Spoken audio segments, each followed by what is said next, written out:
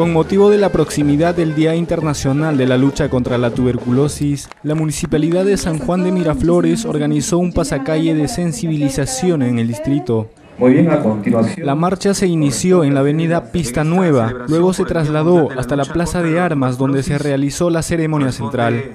La finalidad de esta campaña fue brindar información y concientizar a las personas sobre qué es la tuberculosis, qué tratamiento debe seguir en caso de ser portador del bacilo de Koch y dónde pueden atenderse. La tuberculosis es una enfermedad infectocontagiosa producida por una bacteria, es un bacilo, Mycobacterium tuberculosis, es una de las enfermedades que matan más personas en el mundo.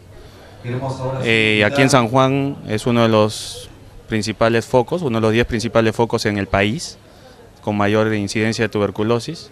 Esta enfermedad se contagia de persona a persona. La actividad contó con la participación del doctor Francisco Ballena, representante del Hospital María Auxiliadora, de José Miguel Arca González, representante del DISA Sur de Lima, y del alcalde Adolfo Ocampo, quien indicó que se viene trabajando a favor de la población. Hemos hecho una alianza estratégica, como lo llaman ahora, con el sector salud para trabajar por la defensa de la vida y de la salud del pueblo peruano.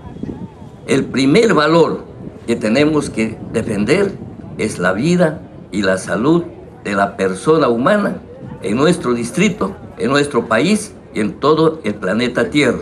El evento no solo albergó a las autoridades locales y de salud, sino también tuvo la participación de grupos e instituciones como la de MUNA, el Centro Materno Infantil de Lurín y la Clínica Divino Niño Jesús, entre otros.